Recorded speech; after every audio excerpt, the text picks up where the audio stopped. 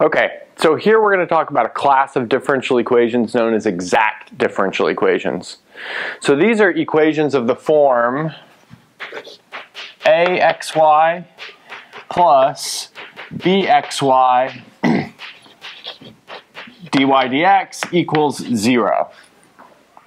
So in fact, every first order differential equation can be put in this form, but these satisfy an additional property, which is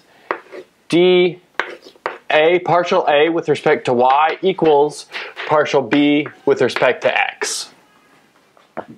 So they satisfy this additional quality, and in addition, these partial derivatives are continuous on some rectangle in R2. Okay, good. So let's talk about how to solve such a differential equation. So if you recall from multivariable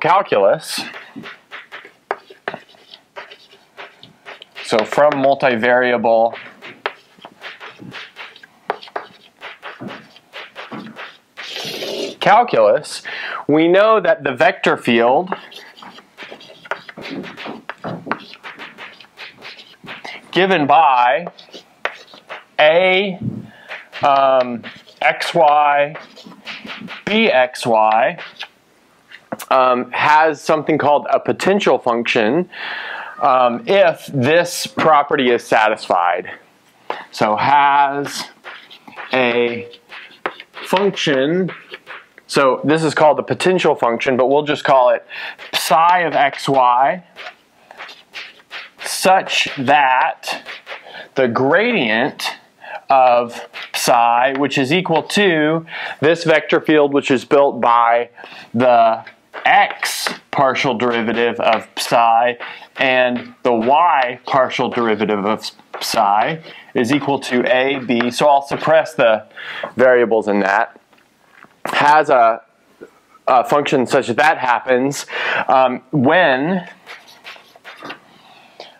this condition is satisfied. So this fact is going to be something really important, and of course there are some other things that need to be satisfied, like continuity of the partial derivatives over a certain rectangle, but we'll leave out those necessities. Okay, so good. So since this fact for multivariable calculus is very important, we'll use this to get our solution. So I'll clean up the board and then we'll look at the solution to one of these in general. Okay, good.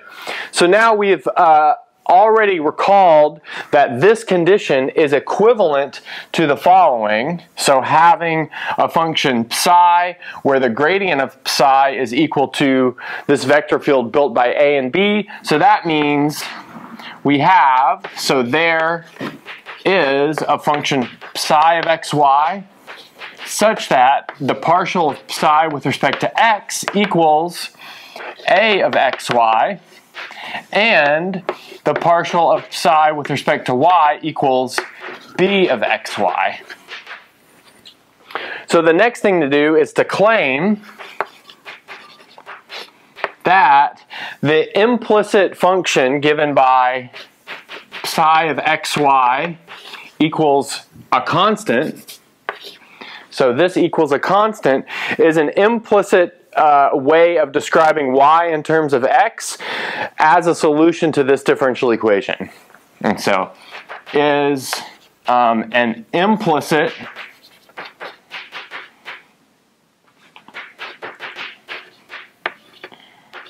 description of the solution. Okay, good. So we can prove this fairly easily, and what we want to do is recall that this function psi depends on two variables, x and y, but y depends on x. So now if we're going to use the multivariable chain rule, we can take the derivative of x of both sides of this function, of both sides of this equation. So the derivative of x of psi x equals the derivative of x of this constant, but that's equal to 0. Good, and then by the multivariable chain rule, we're going through this tree diagram. So this will give us the derivative of psi with respect to x plus the derivative of psi with respect to y times the derivative of y with respect to x. So that'll give us that. So if we look at the left-hand side of the equation, we have this equals 0.